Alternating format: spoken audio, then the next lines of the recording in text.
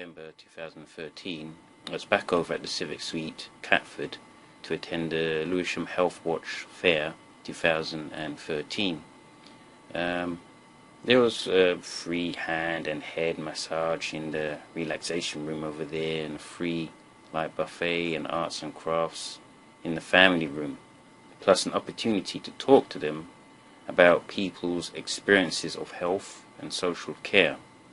And we also got to hear, basically, which is the main core of the fair, about what Healthwatch or Lewisham Healthwatch is, and what they're doing, and how they're going to be doing this throughout the borough of Lewisham.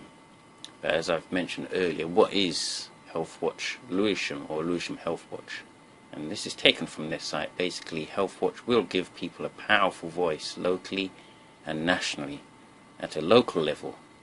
And local Healthwatch will work to help local people get the best out of their local health and social care services, whether it's improving them today or helping them to shape what their health and social care services are for tomorrow. Now, local Healthwatch is all about local voices being able to influence the delivery and design of local services, not just people who use them, but anyone who might need to in the future. And basically, we got to hear a bit more about why Healthwatch was set up and given some extra responsibilities from the CEO of Healthwatch England, Catherine Rake. But before I go into that, I might as well tell you what I got up to first. Firstly, I booked myself into the event as I arrived to the Civic Suite in Catford, and told the receptions that I was going to be taking some photos for the Slam's blog site. Basically, Slam is South London and Maudsley, which they were okay with this. I then met up with one of my friends who's also a carer, and we visited some of the stalls. But what stalls were on hand on this event? Well, there was quite a good selection, and the first stall I visited was the IAPS stall, which stands for Improving Access to Psychological Therapies. And this stall had a vast range of booklets and leaflets. IAPS Lewisham is a free and confidential NHS service which offers a range of psychological therapies to adults 18 years and over who are registered with a Lewisham GP or live in the borough of Lewisham. Now, the aim is to improve the mental well-being of people experiencing difficulties such as low mood, sleep problems, feeling down due to unemployment or difficulties at work, lower self-esteem, panic attacks, and more.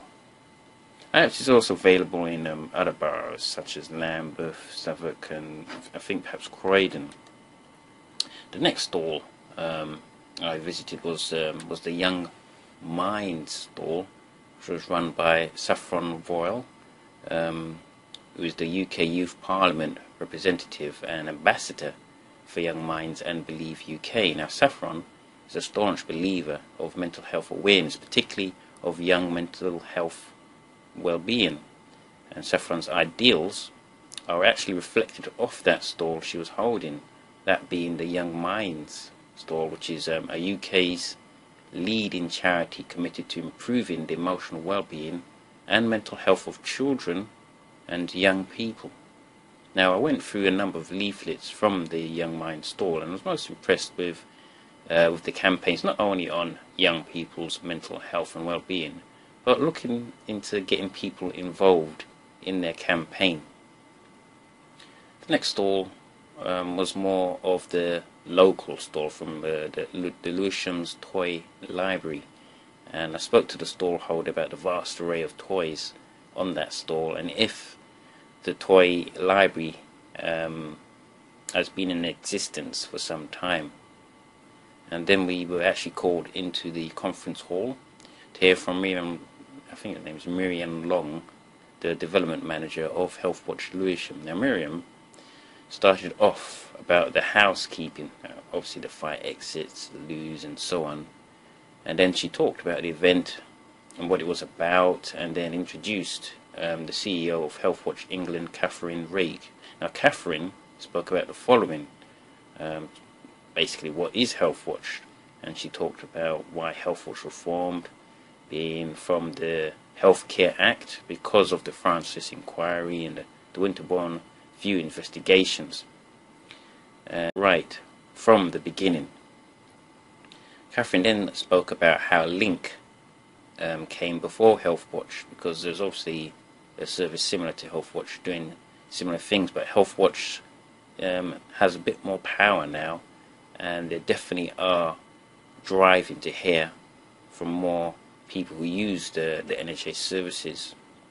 She talked about what makes them different and how they oversee all of the health services, plus how Healthwatch can give those users of the NHS a very powerful voice at a local level.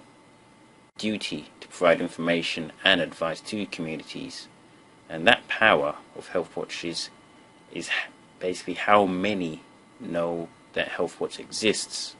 So if not many people actually use Healthwatch, then they don't have that much influence. They serve the communities in raising our voice.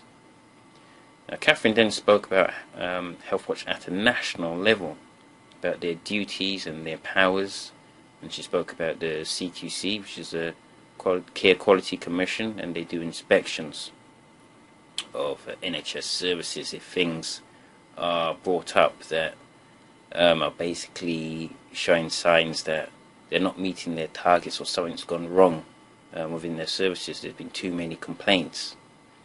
She then mentioned about, she mentioned more on Healthwatch England, and plus how they feed back to the Secretary of State. Now, Healthwatch tries to build the awareness and make effective use of their local powers. Basically, they're feeding back into Healthwatch about patients or people's concerns or the experiences of the National Health Service. Healthwatch England has a relationship with Healthwatch Lewisham. They have an emerging network to keep people in touch with each other and through other Healthwatch in different boroughs. At the centre, at what they do, is basically helping people to raise their voice in the health and social care concerns, because too often they hear that people fall between the gaps of health and social care, and this is something that happens all too easily. Now, we have a right to access health and social care, but too often those services are not always providing that access. We then heard again from Miriam Long, who then spoke about more of the activities throughout the day, and to hear what Healthwatch Lewisham should focus on their 8 or 9 objectives, which I'll talk about soon. And then we had a game of bingo, but instead of using numbers, we used the names of care and voluntary organisations throughout Lewisham, and apparently one person actually won both of the prizes, so I'm not sure how that managed to happen. After the game of bingo, I went around and visited a few more stalls, and the next one I visited was from the Burgess Autistic Trust, who help raise awareness of autism and to give advice and support to those in similar position. I believe 30 years on, they have actually grown in experience and expanded the range of services offered, and their purpose is to unlock the potential and improve lives and widen horizons, one notch at a time. And who do they help? Well, basically they are here to help anyone that suffers from or is affected by the autistic spectrum condition, and they will always make an assessment of those requirements and make recommendation and estimate costs where it is appropriate. I then visited the Chaos Lewisham stall and met up with Diane Jones, who is the CEO of the Chaos Lewisham, and I bought some Christmas cards from their stall. They have a campaign of sending some Christmas cards to raise some funds. So this time anyway, I bought some Christmas cards because I tend to give out Christmas cards almost before the Xmas is actually over, because I tend to leave things to the last moment. So I thought I better make use of my time being at the store and get the cards now. After visiting the stalls, I went off to have some refreshments. I'm not sure who was providing the food at this time, but I then met with a few other carers, and we headed off to the workshop to give Healthwatch Lewisham my ideas on what they need to prioritise on for, I believe, the next 1 or 2 years. And we were given 4 red stickers and had to choose where to place each of those stickers on their 7 or 8 categories. And those categories were the domiciliary care, mental health services, access to primary care, carers assessment and support, sexual health and HIV,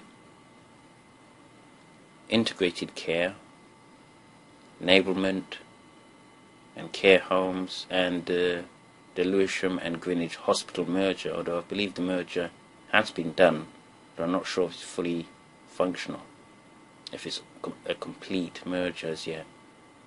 And I visited one last store, and this one was from the NHS Complaints Advocacy. Now, what they do is that they are a free and independent service that can help people make a complaint about the National Health Service. Most of us use the NHS at some point in our lives, and many of us use them quite regularly. Now, we know that NHS tries to work hard to make sure people are satisfied with their services and receive good quality treatment, but things can go wrong, and people may want to complain about a service they receive from the NHS, or might want to complain on someone else's behalf. And there are different ways to do this, but I won't go into them too much now. I will tell you the site, which is www.nhscomplaintsadvocacy, it's all one word, .org. So I'll just repeat that, it's www.nhscomplaintsadvocacy.org. Well, what did I think of the event? And I won't go on too long. The event I enjoyed quite well, and many did turn up, not as much as I thought, because it was quite cold, and the event was held fairly late. It was quite cold and dark, but we did have a fairly good turnout. Had some trouble sort of networking. People were very busy, and with me I don't like to interrupt people, so I just really met up with some friends and just walked around stores trying to be kept informed and also participate really. The food was quite good, and I did enjoy the game of bingo, and as I said, I learned quite a lot from more of the charitable organisations in the borough from that game, because we were using the names of all the all the organisations, the health and social care organisations in Lewisham. I believe there must be over 60 of them. But overall, I did enjoy the Healthwatch Lewisham Fayre, and I think it was the first time they've actually gone and done this, and it was certainly something that's needed to raise awareness of what Healthwatch Lewisham actually do. But they still have to engage with the community. It's going to take a while before people actually know what Healthwatch Lewisham or Healthwatch in the other boroughs actually do.